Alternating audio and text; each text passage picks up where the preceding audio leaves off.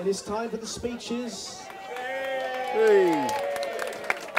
And as traditional, the person to kick it all off is the father of the bride, Mr. Chris Warhurst. Please. Please don't stop. Please. Thanks, Mike. Am I on? Are we on? Are we on? Yeah. Use mics. Should we try again? Just use mics. Okay. Hi, how are we doing? Yay! No. Have we got... You're all right. Just Yeah. keep it close to your mouth. It's all in the detail, isn't it? Yeah. Hold it closer. Hold it closer, how's that? Hey! Thanks, Mike. Thanks for the intro. I've got to mention the outfit. Does it light up? It's meant to spin. Yeah. Still doing a bit of bingo calling. Yeah. Got to make ends meet, haven't you? Anyway, thanks, Reverend Andrew and the party. Yay. Ladies and gentlemen, Thank you, Andrew. here we are in the swirling melting pot that is Grassmont, in the sunshine and in this fabulous venue. Yes. Matt's going to do some thank yous and introductions a bit later on, but I wanted to just mention, Sue and I just wanted to mention Pat and Mike, who have done such a lot of work over the last 6 months. I've been very, very generous in many ways. So, can we have a bit of noise for that?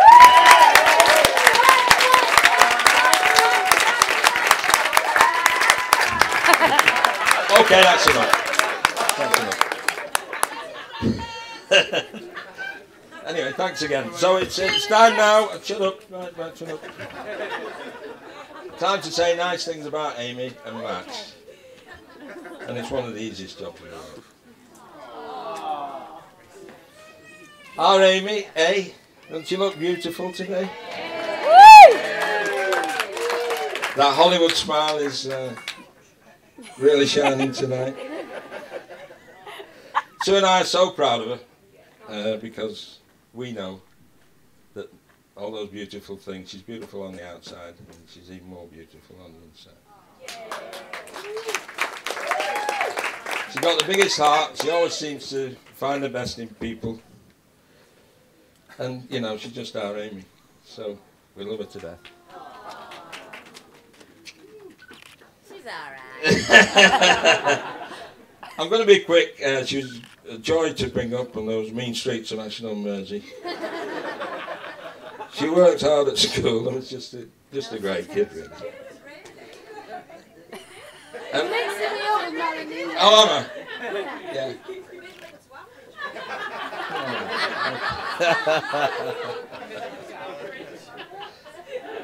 And she's always cared. Can I get on with the speech so I can have my cheese and biscuits?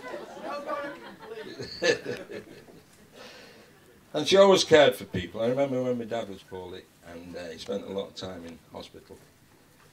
Amy and her friend Louisa always wanted to come with me and just spend some time with my dad and the other patients and the staff.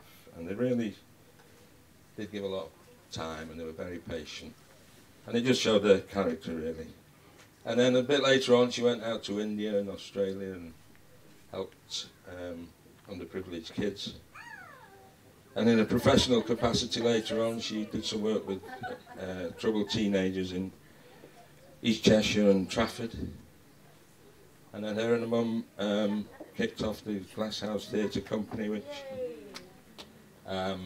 helps kids develop through drama and dance. And she even cared about me, you know. I'll never forget, this is true. She was very little, and I was sat in the armchair looking a bit glum. Came over, sat on my knee, and said, "Come on, Dad, what's the matter?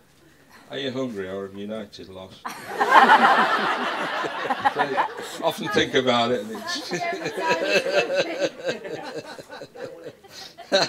Have we got the first picture? Where's my technical manager? Ah. Mike, could you spread it? Can you spread it a little bit? I meant Mike, no, it's not you. Oh, there we go. Is it Amy in my arm jumping on my arm? Yeah. Yeah, well, just remind me, the last anecdote, I used to work away a lot in the 80s and 90s, and I got into the habit of buying Amy some dolly mixtures on the way up on the motorway. Pick a mix, that was it. Yeah, used to be dolly mixtures in my day. And she waited for me coming home, usually fairly late, and we'd get the... Yeah, of course you did, I'm not making it up. No, I didn't know you remembered. And we'd sit in front of the tally and eat the dolly mixtures, and you know. But now that we've got married, Matt, you'll be pleased to know we're going to stop at all that. It's not fair to you. I come round, sitting on a knee, and you're trying to watch the football.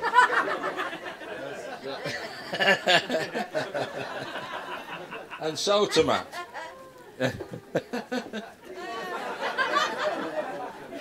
And the fateful evening when a certain party went to the Band on the Wall. Yeah, who was that band on the wall? The upmarket night spot behind the fruit and veg market in Manchester. And have we got the second bit? There we go.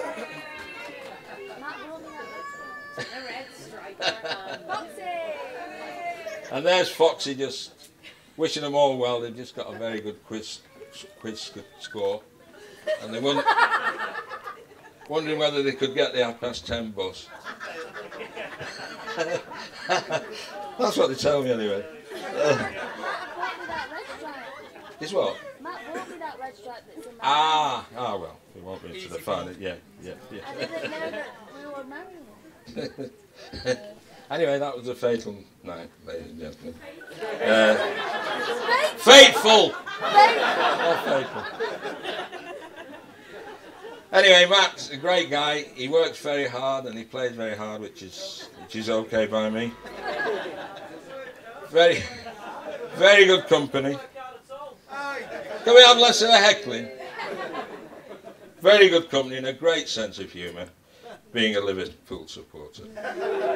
Sorry, I've got that wrong. I said I wouldn't do any of those. Easy job.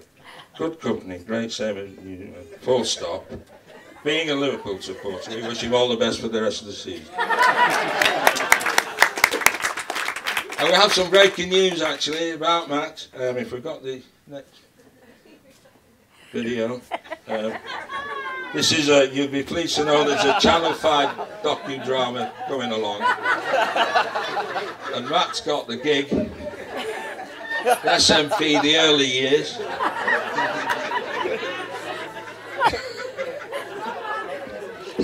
What do you think? I couldn't leave that one out. It's a cork. Have you got it, Mother? Sorry, mate. The one with the cap in the Crankies has got the Alice. What's he called? I forgot her name. Alex Salmon. No, Nicola. Sturgeon. That's it. Yeah.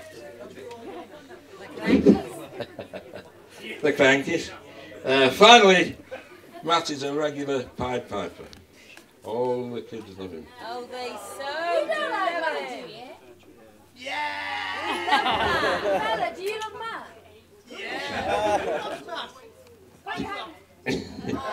Who loves Grandad? No!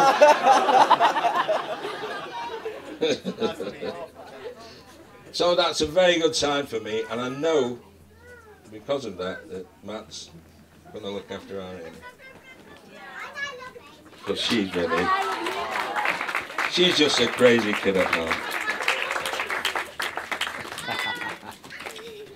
So I'd like to wish the happy couple fun and laughter for today, hopes and dreams for tomorrow, and love and happiness always.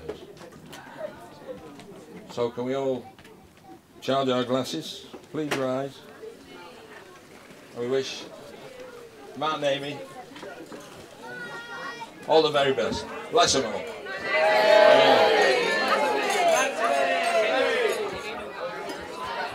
Thank you very much. Yay! Let's hear it for Chris, the father of the bride. There you go, mate. That was perfect, Dad. You like that? Perfect.